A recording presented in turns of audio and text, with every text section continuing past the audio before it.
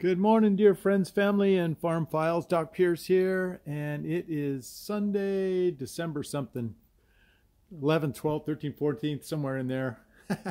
I just got out from Bible study, walked out, and man, it was snowing. So I skedaddled home because my little truck only has two-wheel drive, and I didn't want to get in any trouble. So this is the first snow of the season, first snow living in Oklahoma. I know for all you guys that lived in snow all your life, this is nothing, but for a Southern California boy, this is pretty cool. Literally pretty cool. It's chilly out here. Anyways, nothing great to report.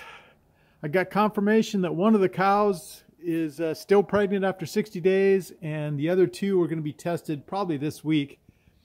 And so if that's the case, then I've got transportation arranged, and they'll be here at their new home within a week or two. And they're going to live over in this field over here, probably at least for the winter. And I'm going to figure out how to feed them. All right, guys.